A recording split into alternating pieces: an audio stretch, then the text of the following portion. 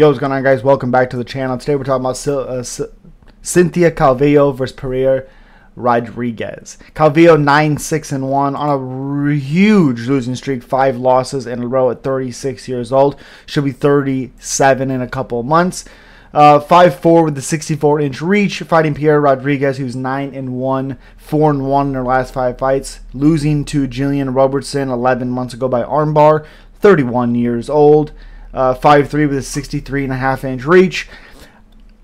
Calvillo hasn't looked great. She looked decent early in her last matchup. Was a loss, a split decision loss to Godinez, which I thought Godinez won. I thought she won last night as well.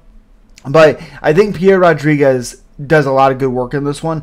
I think Calvillo gives Rodriguez issues with her movement.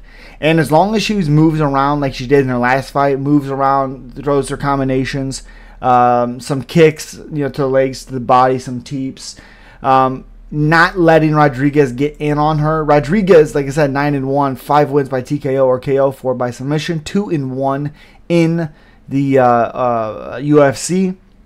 Again, like I said, losing to Robertson by armbar in the second round. Nothing really to hold your head down on. Not bad, really. Again, beat Sam Hughes, beat Kay Hansen. I think Cynthia Calvillo can break her 5-fight losing streak. I don't think it's going to be necessarily a fun fight to watch. 5 finishes, but she's also been TKO'd twice in her career. She's 6-6-1. She's been finished twice in her UFC career. Like I said, lost to Godinez, Nina Nunes, Andrea Lee, Jessica Andrade, which is whatever. And then Caitlin Kuchakian Sermonera, that's her name. And I like Cynthia Calvillo in this one. I think she does a lot of good work. I think her win against Jessica Eye doesn't mean nothing because Jessica Eye is trash. But losing to Caitlin is not great. But, Andrade, sure. Andrea Lee, corner stoppage. All right. Nina Nunes, back-to-back split decision losses for Cynthia. I don't think it's, and like I said, it's 5 losses in a row. She's 6-1-1.